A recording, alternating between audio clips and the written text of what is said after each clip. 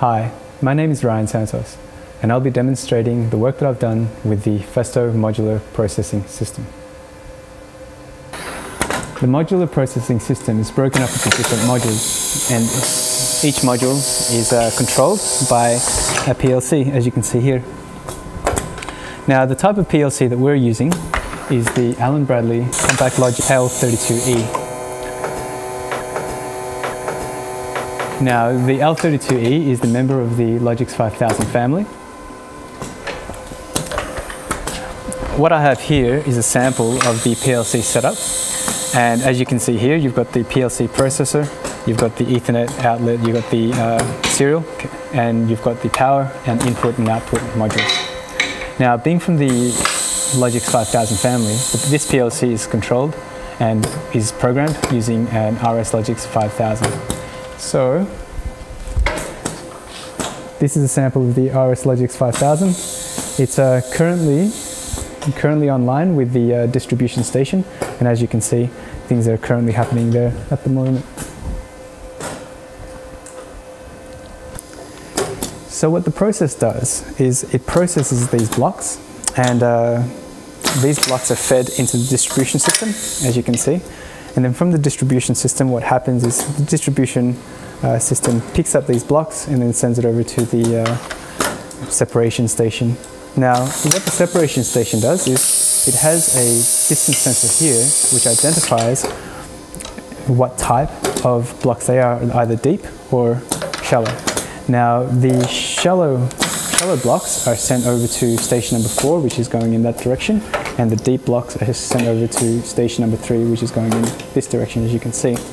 And now, to talk a little bit about station number 3, what this is basically like a processing station, and what it does is, just as a series of actions. So, this guy here, you've got a proofer. This guy here is a drill, and what you have here is like a pusher, which pushes the blocks to the next station, which is the robot station.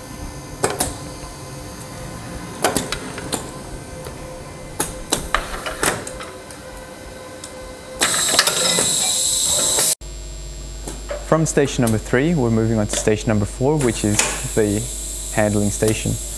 Now, the function of this station is to do two things, which is one, to transport the blocks from station number 3 downstream to the pick and place, but the other function is to separate the blocks based on color. Now, what you can see here on the gripper is that there's a color sensor here, and that color sensor senses the blocks and decides whether or not they're black or not black. Black blocks are rejected down this slide, and the non-black blocks make it down to the downstream station, which is pick and place.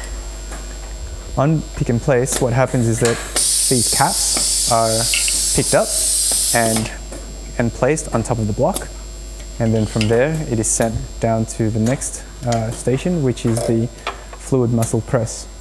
And in the fluid muscle press, what happens is that cap is pressed down onto the block and then sent downstream to the sorting station. Now, the function of the sorting station is to sort the blocks based on color and then send it down to the corresponding slide. And for the purpose of demonstration, what I'm going to do is I'm going to send in a different color, and as you can see, the black, and it identifies it to be black, and then it sends it down to the black slide. So all the stations are networked together using these blue cables, and they're all connected to their Ethernet ports, and they're all then from there connected to routers and a switch, and then from there there's going to be a crossover cable from the router and then leading up over to our control panels over there. This is a sample of the HMI. The types of HMIs that we're using are the Allen Bradley Panelview Plus 1500s. And basically what I do is I create a HMI screen for each one of these stations, and I've also created like a control panel and a menu and a navigation screen where you can see here. And what I've done is I've is I've created all of the screens onto one single program, and then downloaded each of those programs into a series of screens. And as you can see, what I've now created is more of like a control room environment. So how this works is you can go to a control panel where you can basically stop and reset and start all of the stations from a control room environment. And you can also go to each different stations, and you can scan between stations, or you can just go back to the station, or jump between stations as so. So what I'm going to do is I'm going to bring this one over to the sorting station, and bring this one to the one downstream of that, and this one upstream. This one is going upstream. This one is the separation station, and this one's the distribution station. And as you can see from the distribution station, and you can control the distribution station from this particular screen. As you can see, you can start, and then you can start it again. And so the process is now starting. And what's happening now is that the swivel is working. It's just one of the boxes has been pushed out, and the swivel has just picked it up and sent it over to the next station, which is the separation station. We're now at the separation station, and as I've mentioned before, what happens is that blocks are stopped over here. It just sends the block, and then when that opens, it directs it over to the correct direction. And so that's been sent over to the processing station, and more blocks are then sent over to the handling station. Probably this one. Yep, there it is. Some to the handling station.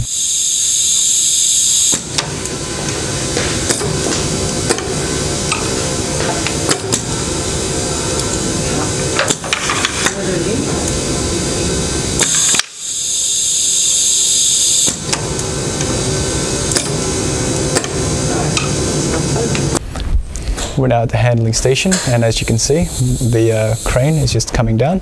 It's just picked up a block. It's identified to be a black block, and then it is now going to direct that block to the reject slide. It's now also sensed another block, and this is just waiting for the gripper to come back, and then we'll see what that will, what color that will be.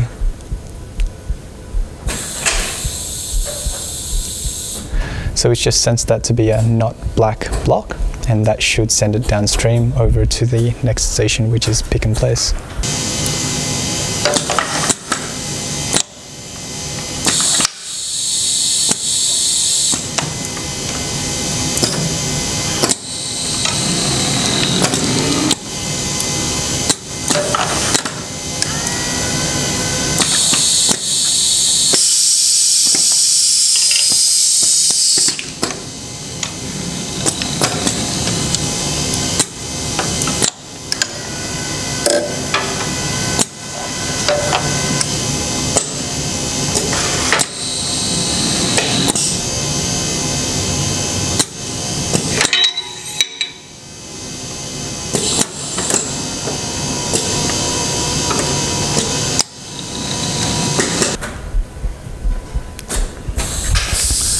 So we're now at pick and place, and as you can see, it's now just bringing a cap, and then it's pick and place now just dropped the cap off and returning to its initial position. It's currently stopped. The stop is just opened up, and then the block is then sent downstream over to the fluid muscle press.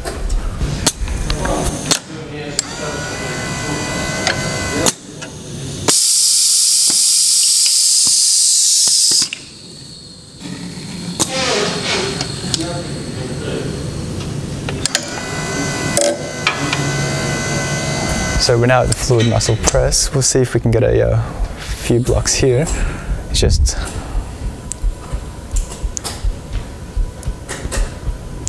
returning now to pick up another item.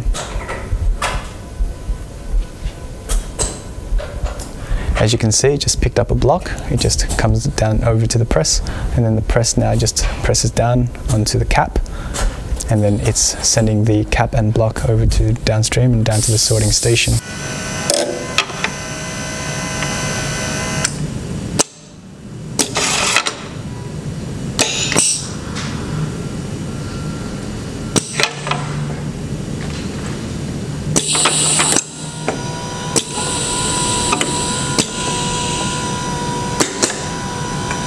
And we're just here at the sorting station, and as you can see, what's happening is that the stopper is currently activated and it's waiting for a block to come in.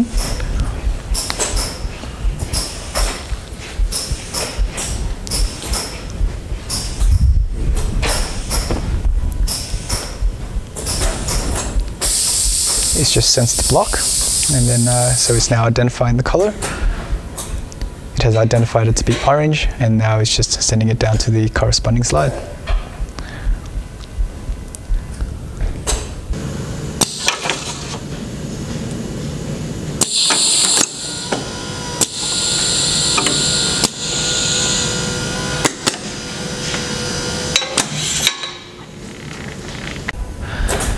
So this is the processing station, and as you can see, what happens is that if this is the turntable, this is a proofing, and this is the drill, and then this is the pusher. So part was just sensed, the turntable is currently moving, and then the proofing, it's just drilled, and the drill goes back to the upward position, and then part was pushed out. And that concludes part 1 of my automation films, and if you're interested in some details regarding the PLC development and HMI development, just follow the links and happy viewing.